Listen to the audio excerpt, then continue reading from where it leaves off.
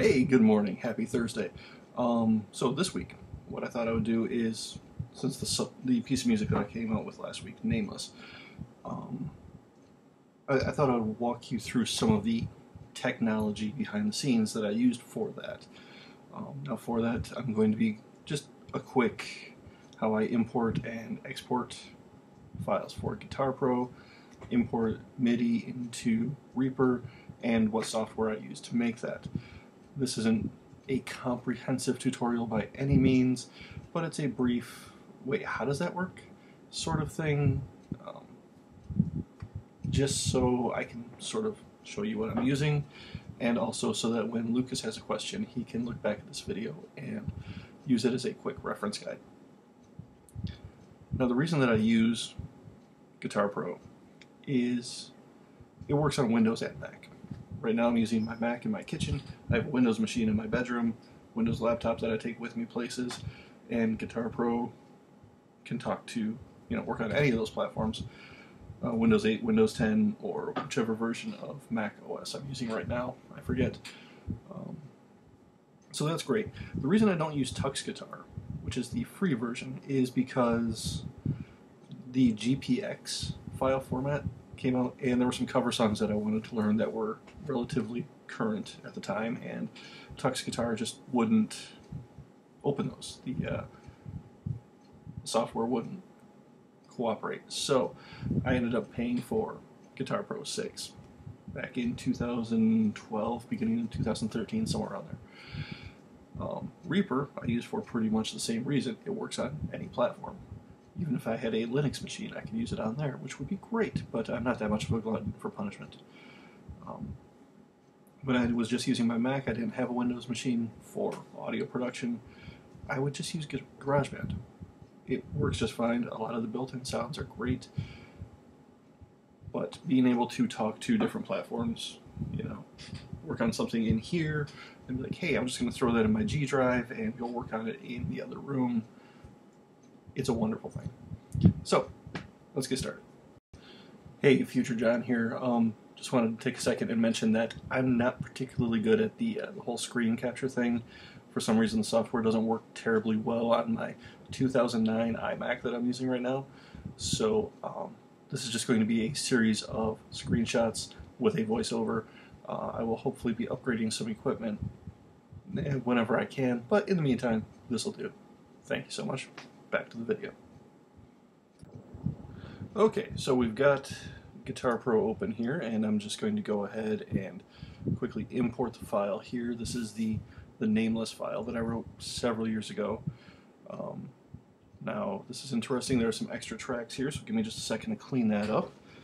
And as you can see, I've got a few things here. One thing I've learned over the years is that if I write in drop D and export it as MIDI, the tuning doesn't translate correctly, so I have to go back and manually correct a lot of the guitar tablature to make the actual sounds come out. So let's go ahead and do that. And then I'm not going to bore you with watching all of that, of course. But now that that's done, I will just, let's say that this is a file that I've just written, so I'm going to go ahead and export it as MIDI. Okay.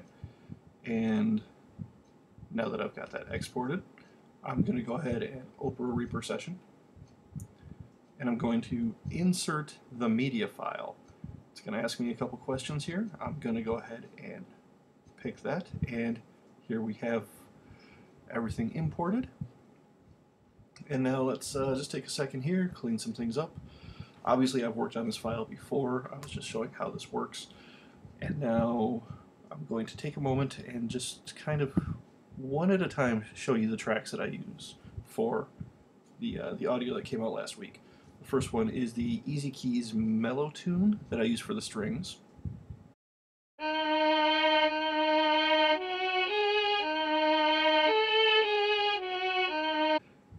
And then there's the Easy Keys. I think this is the Classic Electric. I'm using the Wurlitzer setting. Let's go ahead and take a listen to that.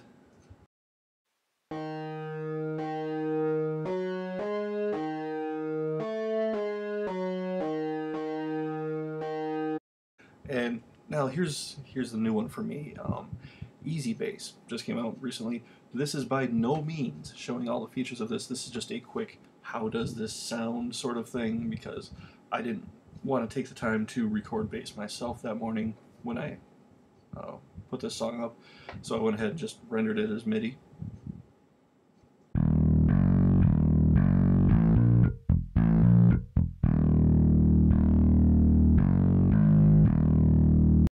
And then of course Easy Drummer 2 I should say, using the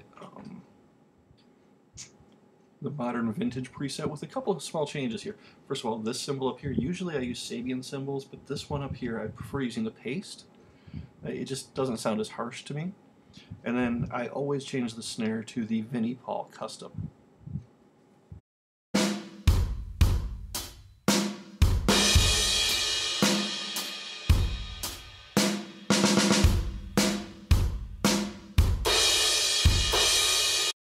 And now just a quick snippet of the guitars from the second chorus into the guitar solo, just some of the effects that I use. Usually I record using the Flying Puppets Easy Mix setting, just because I'm very fond of Metallica and happen to like that sound.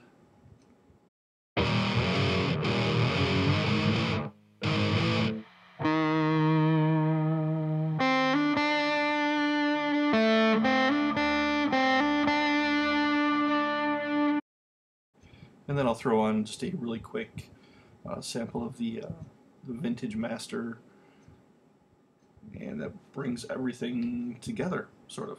So, okay, so that pretty much wraps that up.